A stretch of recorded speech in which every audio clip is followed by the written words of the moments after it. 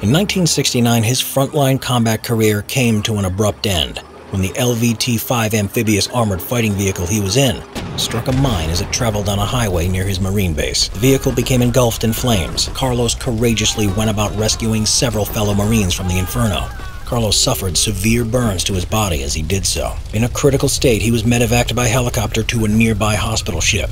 And once his condition had stabilized, he was flown back to America for specialist treatment. He received the Purple Heart Medal for being wounded in action that day. But it was not until 30 years later that his bravery was recognized, and he was awarded the Silver Star for his gallantry. He also became an instructor to various police departments and U.S. Special Forces, teaching the finer points of sniping to a new generation of sharpshooters.